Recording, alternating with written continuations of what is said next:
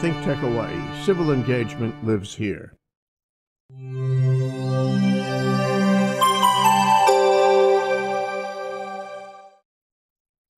Well, here we are at Monday Morning Manao. You may say to yourself, it's Tuesday. Why are we calling it Monday Morning Manao? Well, it takes a couple of days to catch up with Mondays these days. So by the time we get our heads screwed on right, it's Tuesday at least, maybe Wednesday. And this was especially the case this week because Monday morning was really out of this world. I, myself, was in the Big Island, and I'll tell you my story right after you meet R.B. Kelly, who is also a participant in this great effort of ours to bring some kind of commentary to the events of our time. Hi, Jay. It's great to be here. Super excited to be here with you today. Yeah.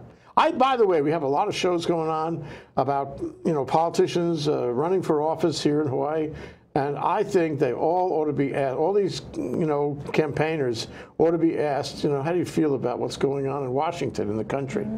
Because I think everybody ought to talk about it. Yeah, they should, and not only be asked peripherally, but they should also be kind of stuck to the answers, because a lot of people will just gloss over, oh, I think we live in interesting times. But when you dig into how they are reacting to immigration issues, how they're reacting to foreign policy issues, how they're reacting to any of the hot topic issues that we're dealing with, that's how you really find out where they lean on the political spectrum and how you can rely on them or not. Yeah, because if you know where somebody stands, fair, it's full disclosure kind of thing, then you can, assign a certain level of credibility or acceptance to what they're saying, or at least understand the context of what they're saying, because everybody is so polarized these days. Not us, though, are we? We're great. We may not agree on everything, but we are not polarized. And at the end of the day, we're still friends, right? Yeah, a civil conversation. That's really all you can ask for. Okay, let's talk about the big one. So there I am, went to a wedding on the Big Island, and on Monday morning, my wife and I were ready to come back, but I turned on the television after having avoided, this kind of television news over the weekend, and there it was on MSNBC, which is the only news channel in that hotel, and boy, it was hot. And these various commentators and experts and participants, they were screaming about what happened in Helsinki. And of course, that was followed by a lot of stuff in the press and other television all day long. And he was basically held to the fire on that, roasted by every news media that I could find, even by Fox News. Yeah, yeah. And I think the essence of it was that he didn't seem to acknowledge what his own intelligence agencies had found. He didn't seem to acknowledge what seems to be generally understood, namely that Russia, attempted to meddle in our election, did meddle in our election process, which is sacred under the Constitution. How did they meddle? But the question is whether Trump, admitted that, and he didn't. He didn't admit that at all. He brushed the question aside and began talking about Hillary Clinton and where the emails go, and then he made these statements in favor of Putin, saying he was a nice guy and painting him in a very positive way. And he made these statements against not only against the intelligence community, but against the country, How? Tell me more about what he said there. He said it's our fault. Our fault that the relationship with Russia has degraded. And it's our fault, and we have to make up for this. And, but nobody has ever said that we meddled in Russian elections. Nobody has said that. That doesn't mean we haven't. It just means it hasn't been said. Nobody has said it. But I can see where he's coming from on one issue, Not a on the single other. soul has said it. All right, that's fine. I would say there's zero evidence for that proposition. Well, we spy on our allies, so really. That's not the same thing. This was affirmative meddling, and this all on the heels of the 12 people who were indicted as agents, and the woman, Maria, I forget the last name, the woman who was indicted as an agent just that same day. It was a big day. So, I know we're not going to disagree on exactly the import of this. And Trump himself, after, being roasted and toasted by the media around the world. Really, everybody. Everybody, every country, every continent. He said, no, it was a good meeting. And you know, we live in alternative universes.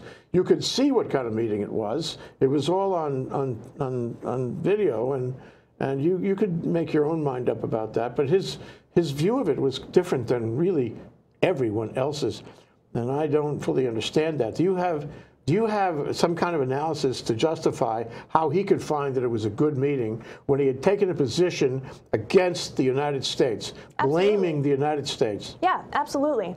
So we don't know exactly his agenda. So this meeting could have gone exactly according to plan, exactly the way he wanted to.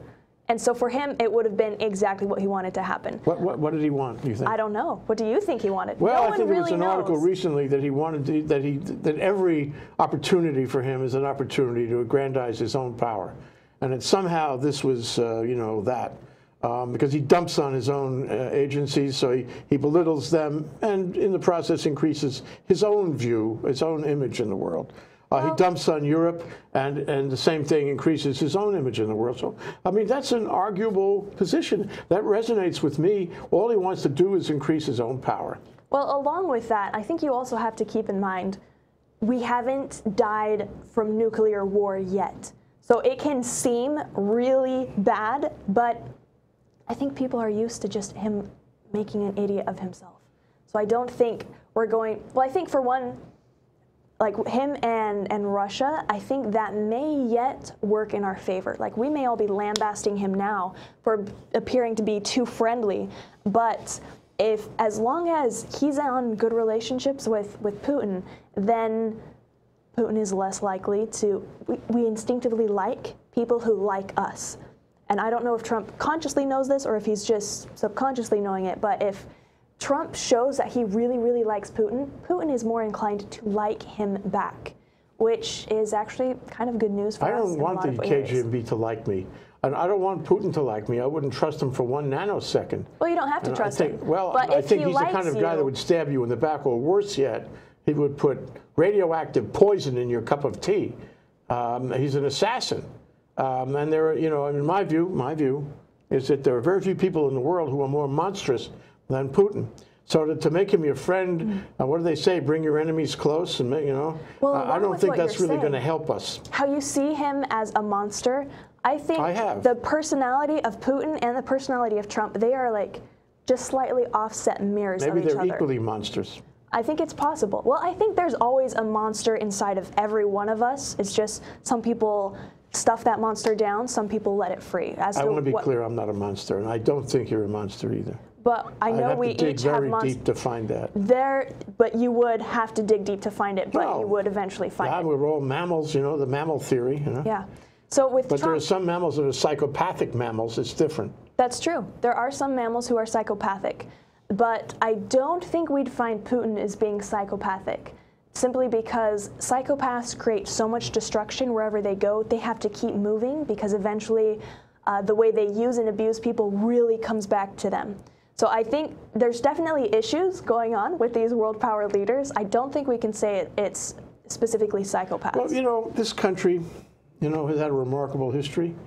Many people have died fighting wars for what they thought the proposition was, saving democracy. And they have, at least in 2 world wars, they have saved democracy. Myself, I'm very patriotic. I can't even explain to you how patriotic. I was in the service, and I saw and felt that. And when a guy gets up, tells me the country is wrong, I really get a bad reaction, especially when he tells it, you know, to sidle up to our known enemy, an enemy who has done incredible things in Crimea. And who, as I said before, a murderer, and taking advantage of us and meddling in our elections. You know, our most sacred thing in the world is our elections. That's democracy. Democracy is all about voting. Democracy is all about electing leaders. Which I am with you so far. I don't, especially if you're the leader of a country, you shouldn't be apologizing for it. But I'm curious exactly how they meddled. Can we kind of find, how do you feel that Russia meddled specifically? Okay, just talk about the indictments that were brought out a few days ago, and talk about this agent, this woman who was trying to set up meetings with Trump. The indictments, you know, the indictments have been reported in the press verbatim. I mean, you can go read the indictments, and you can see the scenario that the justice that Mueller has laid out, okay, in great detail about what they were doing. There were Russian agents with that organization. I forget the acronym for it. KGB? KGB, or is that old school? GURL, like that. It sounds like girl. No, it's not that. You know, it was systematic. It was intentional. It was an official Russian attack on the U.S. and on democracy. And they show you, person by person, keyboard by keyboard, official by official, who did what in order to subvert American voting. And it's really hideous what they did. And Mueller has the goods. He has the names and times. He knows what programs were used, who sat at the keyboards.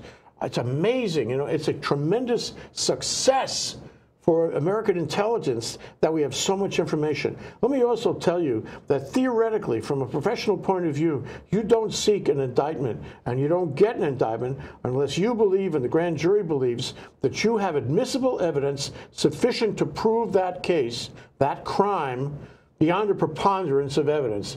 So there's a whole bunch of people out there that believe that this evidence, that, you know, feel under oath, I suppose, that this evidence is true and provable and would result, you know, in convictions for all the people involved.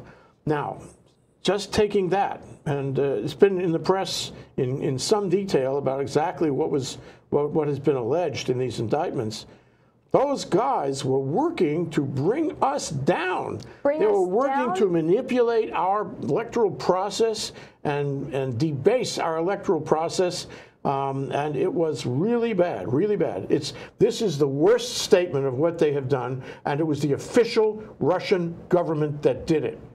I believe all of that, and I think that a lot of people have made important, refined, and professional decisions before that indictment was handed down. So I think it's insidious, nefarious. I think it's criminal, and I think Putin is right in the middle of it. Do you think he would not be? One country attacks another using all those weapons and all that money that it had to be spending in order to attack us. It's not an accident. It's definitely not an accident. I don't know that we can pin it on him specifically just because... You think it was somebody, a runaway guy that felt so strongly? When we were spying on our allies, we didn't say, oh yes, I, the president, decided to spy on you. It was like... they never admit it. They never admit it, and Putin would never admit it. Exactly. But the fact is that the president is always going to be consulted with something like this. If you want to go make an attempt, I mean, it's got huge diplomatic implications, huge national security implications. The president, in both cases, would know about it. And by the same token, all this about Trump and the meeting and the Maria girl and all that, you think he didn't know what was going on? I think there's another shoe to drop here, and it's very clear that that shoe is that Trump knew. He knew. He went out there. He had his family arranging these meetings, responding to Russian agents who tried to make these meetings, maybe did make them with some of his family, right? So, you know, what happens, you think that this happened underfoot, that he didn't know, that his own campaign was dealing with a foreign nation which had essentially unlimited resources to fight Hillary Clinton? Do you think that Trump didn't know? That's the shoe that's going to drop. And when that shoe drops, we're talking about some serious criminal charges, including treason against your friend, not my friend, your friend. Why Trump. do you say my friend? Okay, well, I don't know. You believe him. Do I? Do you believe him? Or am I playing devil's advocate? I happen to think there is a lot going on that we don't know. We can connect certain dots, but there are a lot of dots. And so I think one can easily take the view, oh, it's all just a big misunderstanding. You can also take the view, this is a big conspiracy. And I think there's a lot of room between that spread of dots that we're not going to see how this plays out for a while yet. We're going to take a break. And during the break, we're going to read the indictment. All right, let's do that. And we'll come back and tell you what we found. See you in 10 minutes. Are you tired of sleepwalking through life? Are you dreaming of a healthier, wealthier, happier you? You're not alone, and that's why thousands of people tune in each week to watch R.B. Kelly on Out of the Comfort Zone, Tuesdays at 1 p.m. Make a change, get the help you need, and stop sucking at life. Hey, R.B., we're about to go live. Oh. Hello, it's 1 p.m. on a Tuesday afternoon, and I'm your host, R.B. Kelly. Welcome to Out of the Comfort Zone. I'm Jay Fidell, ThinkTech. ThinkTech loves energy. I'm the host of Mina, Marco, and Me, which is Mina Morita, former chair of the PUC, former legislator, and Energy Dynamics, a consulting organization in energy. Marco Mangelsdorf is the CEO of Provision Solar in Hilo. Every 2 weeks, we talk about energy, everything about energy. Come around and watch us. We're on at noon on Mondays, every 2 weeks on ThinkTech. Aloha. You're probably not surprised with this, but RB and I did not finish reading the indictment. But we will. There's more to fall, more shoes to fall on this thing, both on the Maria agent woman, who was revealed later, and then the 12 defendants. Chuck Schumer got up in Congress and made a very passionate, that same day, and one of the things that he recommended was that the Russian government, if it was really sincere, would send those people over here, the 12 of them over here for trial, because it's a real problem. If you can't try somebody in absentia so easily. So just as the last set of indictments that was handed down, you know, you really can't do much with it unless you can set up a trial and find them and introduce that evidence. Right now, it's, you know, it's questionable. In fact, it's unlikely that any of those defendants are going to come here. But Maria is in jail right now, and others. There are quite a few others that Mueller has found and indicted and maybe made deals with. The thing is beginning to unravel, you know. Well, and I tell you, we are going to see a giant, fascinating, like gripping edge of your seat blockbuster to come, showing this tale and telling all about it. I feel we're going to see several Trump movies. This is Trump's ultimate reality show. And it's every day, all day. But at this time, it's in reality instead of just on TV. You know, if you listen to NPR News, and I do, every newscast, every hour and a half hour begins with the same 2 words: President Trump. And if you look at the New York Times, the first 20 articles are about President Trump. Well, I'm just wondering, what is he going to do after he gets out? I mean, really, what is there left? Out of the jail maybe, presidency also. But what is there after that? You know, he's going to be out of the camera's eye unless he either dies in office or does something like consistently crazier in the years after his presidency. Montgomery Ward was a big mail order store back years ago. And in the 50s, it was a guy named Averill who was the president of Montgomery Ward. And he had done some bad things, and the board of directors relieved him. They fired him as a CEO, and he wouldn't leave. And the news was that the police and the law enforcement agencies came into his office, the CEO's office, and they lifted up his chair and physically carried him out of the building in the chair because he wouldn't leave. I suggest to you we're going to have the same thing here. Trump loses, he's going to say it was rigged, and he really should have won. Well, what's gotten me really kind of uncertain about what's going on is that I remember when President Obama was president, anytime he had any sort of conference with any foreign power, the conservative, like, all the news I would be hearing would be going on and on about how he was such a bad president, how what he was doing was treasonous to America, how he was letting the country down, apologizing for us. And I heard that in the conservative news over and over and over, which, considering I'm sure you disagree with that conclusion, makes me uncertain about trusting the mainstream view of what's going on with Trump now. I think when people criticize Obama on a regular basis, I thought a lot of the criticism against Obama was because he was black. I think it was racial. I don't think you can really bring it down to that. I think there were people in Congress that never gave him a moment's peace. He couldn't, you know, it's interesting how this worked out. He couldn't get anything through Congress. So he resorted to executive orders. And that same pattern, you know, that was in a way, unfortunate, because the same pattern is what Trump is doing, you know, rolling the executive orders back and making his own really wild executive order.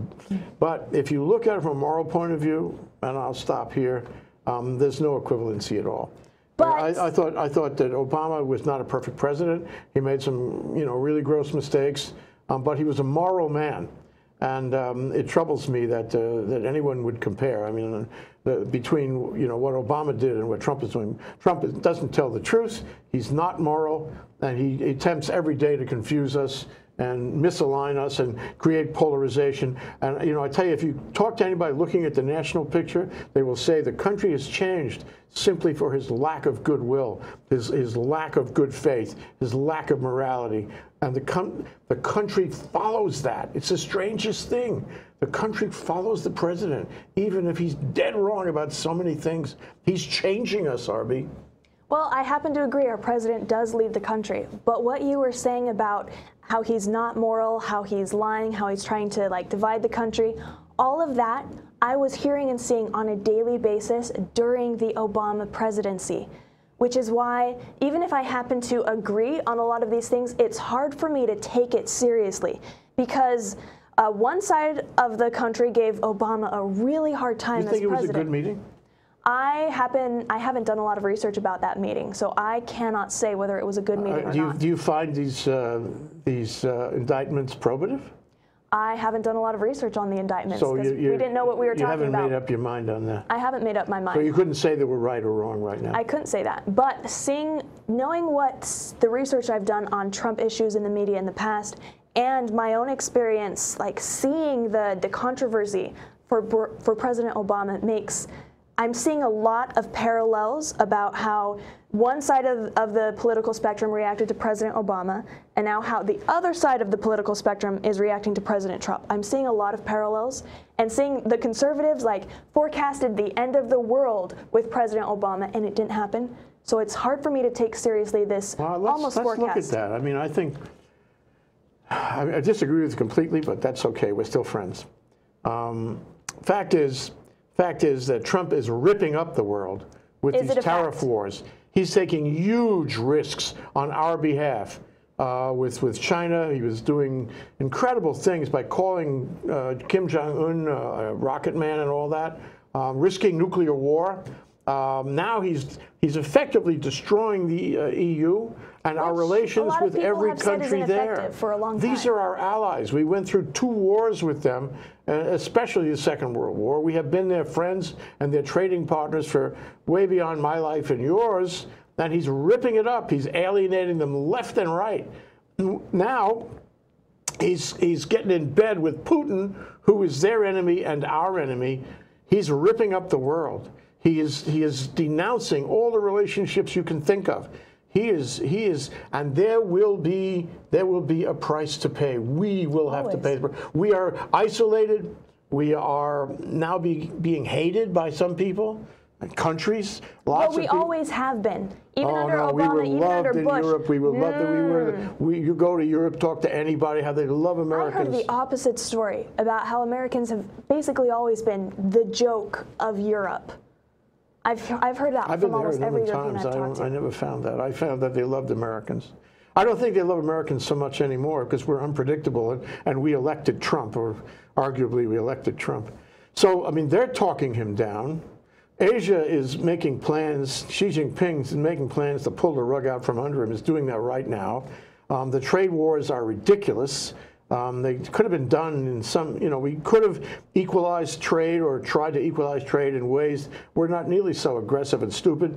And now we are destroying our position as the world leader. We're no longer the world leader. We haven't been a world leader for a lot of people say we haven't been a world leader for a long time. Yes, we have. I happen to agree we are one of the best countries in the world. I think we've been a world leader for a long time, and until his administration started with this Michigas, we were the world leader. Now, I suspect we are not, and the American dollar has been the reserve currency for the world.